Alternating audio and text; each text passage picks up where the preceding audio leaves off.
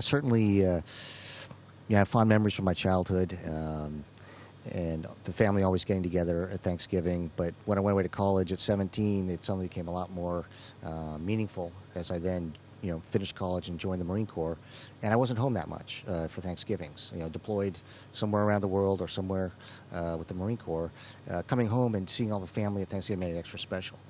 But for me now, with a 7-year-old and 11-year-old, the memories that I have that I appreciate the most are, hearing them that Thanksgiving day when they say their prayers and say, "Hey God, here's what I'm thankful for this year," and just the innocence of what they say about that year is just very, very special. My fond memories of Thanksgiving, certainly in childhood, involve some delicious pumpkin pie that my mom made, and taking the time out with my extended family to think about and share all those things that we're very grateful for. And then with my children, I have very fond memories of doing the same thing with them. And also, since we've lived in Houston for a while, which is a very different climate than Minnesota, our Thanksgiving in Houston have involved sitting outside with neighbors and sharing the nice weather this time of year with our neighbors, and having a large communal dinner with the people that live next door outside. So fond memories of Thanksgiving, of course, is hanging out with the family and just eating as much as we can. But it's the whole process of preparing the food. Naps are good. We enjoy that part of it too. But in my house, we always had Thanksgiving late, which I think most people have their Thanksgiving at maybe noon. So then you can eat, take a nap, and then eat again. But my dad liked to have it late in the day, so you ate, and then you were done. You had the dessert, and it was time to go to bed. So seeing these other traditions is kind of nice, so you can get that little nap in the middle of the day. And of course, I'm Italian, and we don't have Thanksgiving, so it's not that we don't say thanks, but we don't have the celebration of Thanksgiving. I was exposed the first time to Thanksgiving when I went to college in the United States, in New York, and my university, of course, closed there for the Thanksgiving period, but they would organize a Thanksgiving dinner for all the foreign students because they felt they're missing out some things. And I was kind of like, the first time I was kind of like puzzled by all of this. You have to have the turkey, you have to have all the stuff inside, you have to have the yams and all this kind of things. And I learned then about all the tradition about food, but also about getting together. And of course, my family was not there; they were in Italy. But we, as foreign students, we create our own family, and it was really, really interesting. And I think I started appreciating the significance of this festivity, of this celebration. And since then, I've been doing it, even though it's not part of my culture.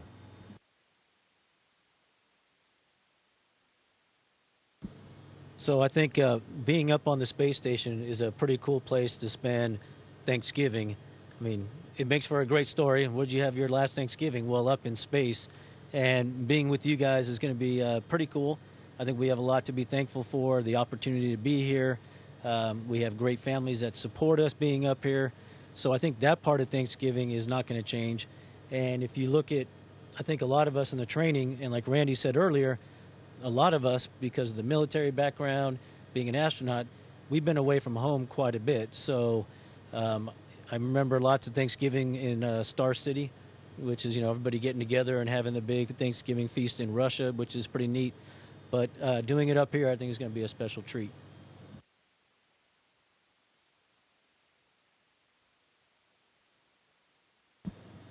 I agree. I think being any place where you're surrounded by friends really makes Thanksgiving special, and we certainly have that going on up here. It's also, for me, it's really important to remember the other groups of people, like in the military, that are deployed away from home for Thanksgiving in places where everybody surrounding them aren't necessarily looking out for their safety all the time. Certainly the people that are serving with them in the military are looking out for their safety, but they can be some dangerous environments. So we certainly want to make sure that we think about them and pray for them.